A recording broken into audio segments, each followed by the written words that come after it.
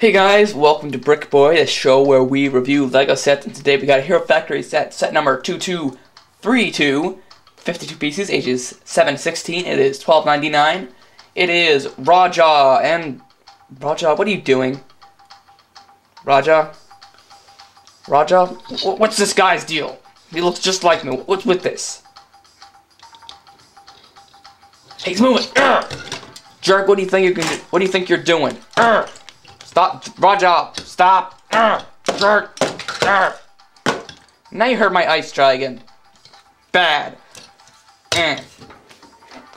So yeah, Raja is my favorite of the, or so far, I don't own all of them yet, but of the Hero Factory 2011 standard size villains, he is my favorite.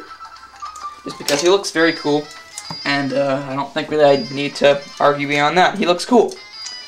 He's definitely the strangest one, or not really definitely, but he's a strange one. He doesn't have a normal head. He's one of the stranger ones. But Hero Factory 3.0 I feel like is the most creative of the three, just because all the animals are very unique. Like, really, there's only one, not counting Witch Doctor, there's really only one humanoid one, and also not counting Rocket XL. Only really Waspix is to be the only humanoid one out of the 4 villains that still qualify. Or, I guess, well, there's only 2 humanoid ones if you count Witch Doctor. So out of the 5 villains, there's only 2 humanoid ones, and Raja is not one of them, obviously. But he still is strange. He looks like a gorilla. So yeah, box, Factory. Excuse me, I really haven't been feeling well lately.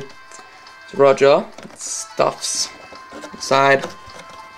And there's more stirps. There's that side. And there's his face. Yeah, this box. Nothing special. Let's get to the part that is special. Raja. Raja, this is his face. He doesn't connect to a normal head. Basically, they have this, and then they have an armor piece that Raja attaches, or Raja's head attaches to. The armor piece is actually a little unique, like that, but then you put his head over that, which is kind of similar to a normal head of the Hero Factory, but it doesn't actually attach to normal heads. I've tested it. So yeah, his mouth kind of opens and closes a little bit, just a little bit. Kind of like move it around. He's a Raja.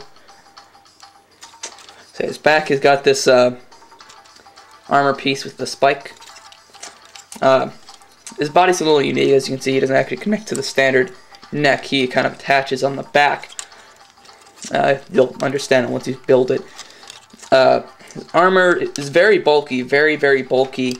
Is Raja.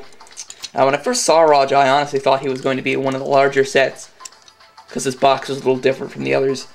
But no, he's just the normal $13 set.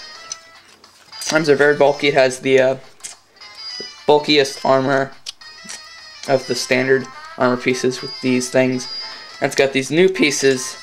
I don't even know what to call this. It's just a thing. And his claws. Of course, yeah, it's the same piece as Raka and I guess Stringer for his hands. But he doesn't really have any claws or anything. It's just really hands. And it's got the spikes on them. Spikes are kind of rubbery. So yeah, he's really good at articulation. Also, he has a tail in the back. Kind of looks ugly. He's got a lot of articulation. He's got some there. He's got like so many joints in the legs. His legs are like really short. He can flex like 360 with that. He also flexes 360 with the middle joint, which is a little unique. But for someone like Raja, I think it's necessary. He wouldn't really be playable. You couldn't really play with him if his arms were just like that movement or that movement. And then you got full flexibility on the hands. The head's very flexible. You can't really turn his head. You can kind of do like that. But you can't really turn it enough. His jaw, it's kind of awkward to move his jaw. Like, you can't just really go like that. You have to kind of can flex all around, so not too easy just to get his jaw to open and close like a natural person. Of course, he's not a natural person, he's a jungle creature. So yeah, that's Rao Jiao. The ones I've seen, my favorite $13 set. So yeah, I guess let's get down to the ratings. Size, I'm gonna go 3, because he's pretty big. Actually, I'm gonna, 3. Just because he is kind of large.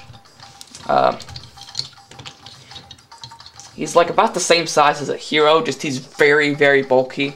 He's basically just the size of a hero, but really, really bulky. So yeah, it's 3 on size. Mocking pieces, I'm going to go 3.5 because he's got a lot of nice armor pieces. And all these spikes, which are pretty cool, and the hands, really like the hands. And then his face is really good for mocking. If you want to make like a beast character, this is a really good set to get for that. So yeah, mocking piece 3.5. I'm really sorry, I don't know why I've been coughing so much. So next, play value. Play value, I'm gonna go 4 because he does have a lot of articulation. His tail's got a lot of articulation too. He's got one there, and then one there. So he's very articulated, and he just looks like he could do a lot of things because he's like a gorilla kind of. So 4 on the play value, and then cool value, I'm going to go 4.5 just in case he looks really cool.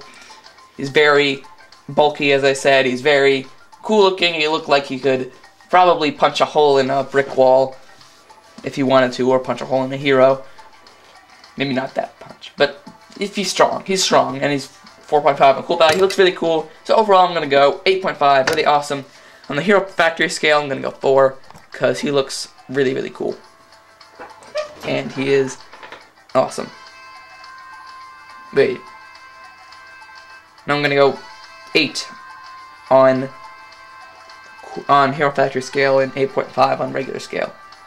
So yeah, thanks for watching. Next time we'll be doing another Ninjago card pack or spinner, whatever it's called. Later.